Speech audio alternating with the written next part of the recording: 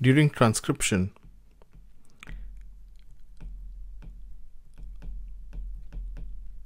the recognition of DNA by RNA relies on Watson-Crick base pairing or hydrogen bonds. So that, let's say we have a DNA,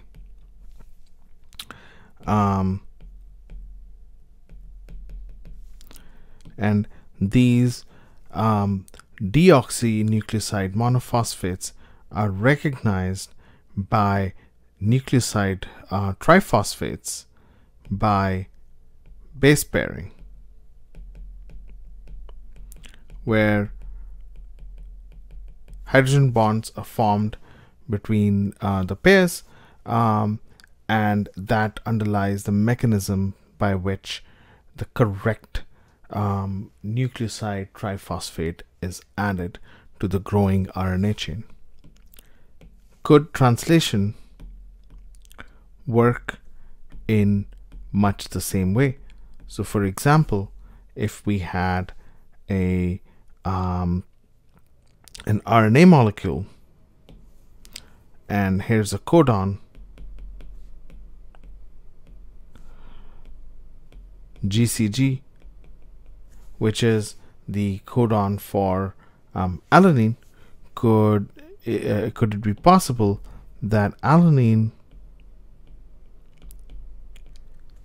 could pair with it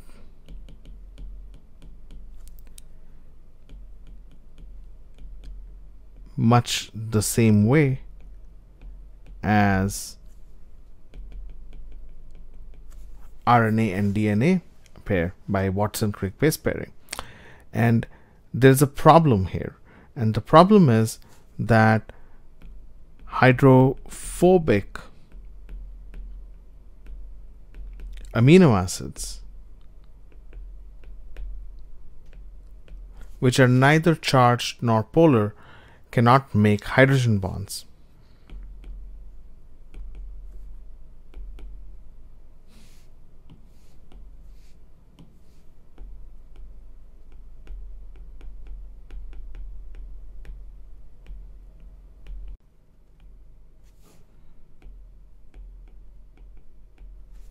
And so Crick proposed, Francis Crick proposed that there must be an adapter that intermediates between RNA and amino acids. And it turns out that he was right, and this this intermediary, this adapter, is known as transfer RNA or tRNA. And what a transfer RNA is, basically an RNA molecule that can carry an amino acid at its 3' end, and it has this characteristic cloverleaf shape because of CG and UG base pairing. And the tRNA has an anticodon loop that contains 3 base pairs that are complementary to the codon that this tRNA recognizes. These 3 base pairs are known as the anticodon, and we always write the codon 5' to 3'. So in this case, the codon is GCA, but the anticodon is always written 3' to 5'. So the anticodon for this tRNA is CGU, and so this is the anticodon, whereas in blue we have the codon. Another thing to know about these tRNAs is that they come in 2 forms. One is when there is no amino acid.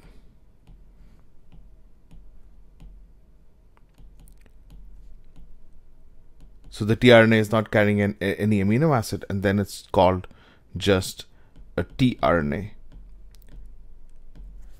However, if you have an amino acid attached to the 3' side, so we say there is an amino acid, then we say that this tRNA is charged. That means it's carrying the amino acid, and also the molecule is called an aminoacyl-tRNA. Right? So when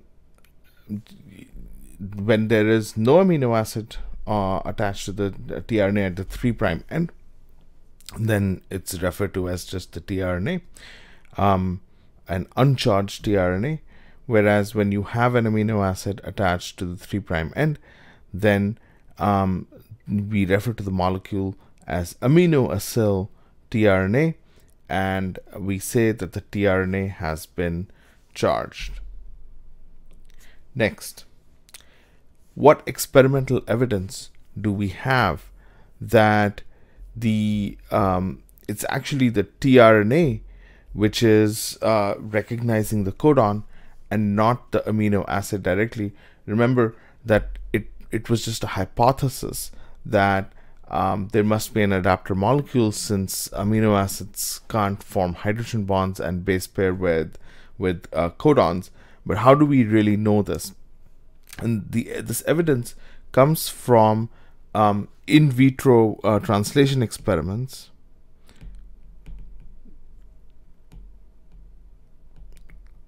So translation carried out in a test tube, in which you take aminoacyl tRNA, so for a particular amino acid, so in this case a cysteine tRNA, that has been charged by cysteine. So this is the tRNA for cysteine, and now you have charged this tRNA with cysteine. And what you do is you treat these charged tRNAs with nickel hydride.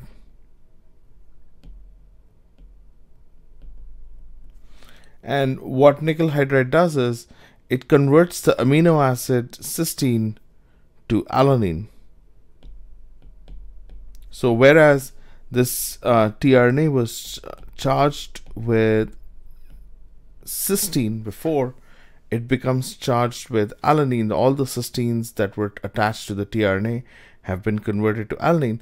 However, we have not changed the anticodon on this tRNA. The anticodon is still recognizing the cysteine codon, since nickel hydride only acts on the amino acid.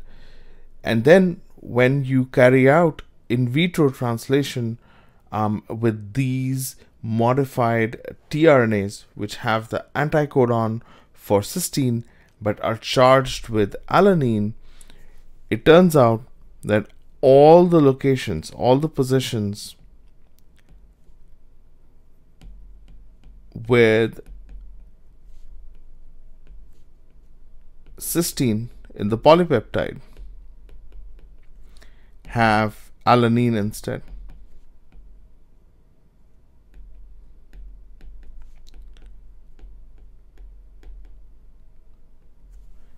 And this is evidence that it is the tRNA itself that recognizes the codon and not the amino acid, because if we if the amino acid were responsible for recognition, then you would not have replaced the cysteines with alanines, alanine would not have been able to recognize the cysteine anticodon.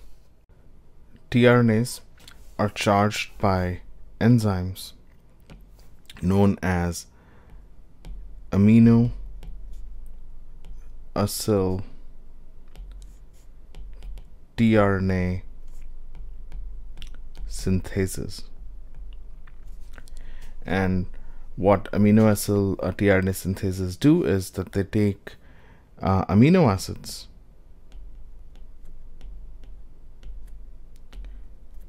and the tRNA,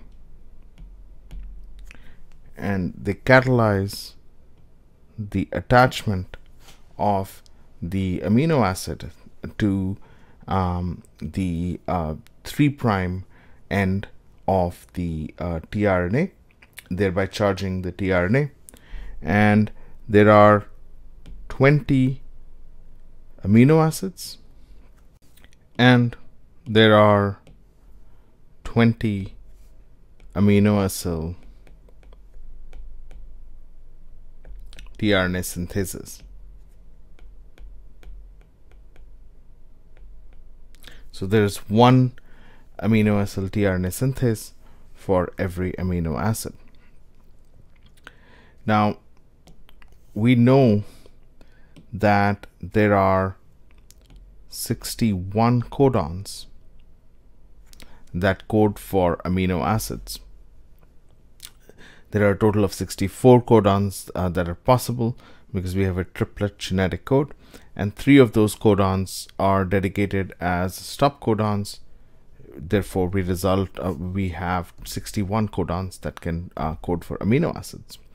Now, as it turns out, you don't need 61, or you don't have 61 tRNAs, one for each codon. So you have less than 61 tRNAs. That means you have less than 61 anticodons. And the fact that there are 61 codons but only 20 amino acids, this is known as degeneracy.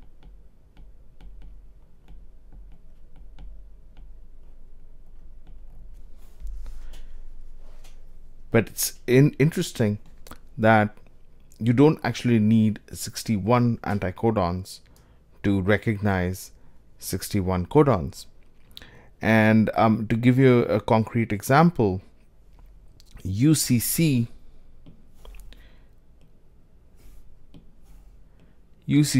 and UCU are codons for serine, but they are both recognized by the same anticodon AGG.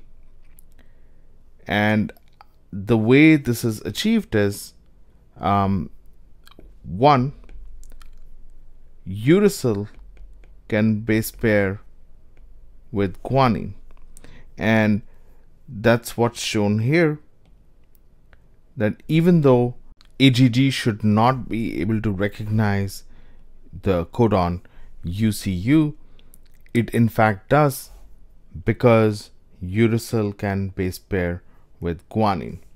And this modified base pairing, which does not follow Watson-Crick rules, only happens in the 5' position of the anticodon or the 3' position of the codon, and this position is known as the wobble position, where modified base pairing allows the same anticodon to recognize multiple different codons. And there's a second factor that allows fewer than 61 tRNAs or fewer than 61 anticodons to recognize 61 codons, and that is that tRNAs have a rare base called inosine. And inosine can base pair with adenine, with uracil, and with cytosine. And once again, this happens in the wobble position, which is at the 5' end of the anticodon or the 3' end of the codon. To summarize, degeneracy is the fact that there are 61 codons for 20 amino acids. So many amino acids are recognized by multiple, are coded for by more than one codon. However, this is achieved without having 61 anticodons. There are fewer than 61 tRNAs, and this is made possible because of modified base pairing that does not follow Watson-Crick rules, because uracil can base pair with guanine and inosine can base pair with adenine, uracil, and cytosine in the wobble position, and altogether this is known as the wobble hypothesis.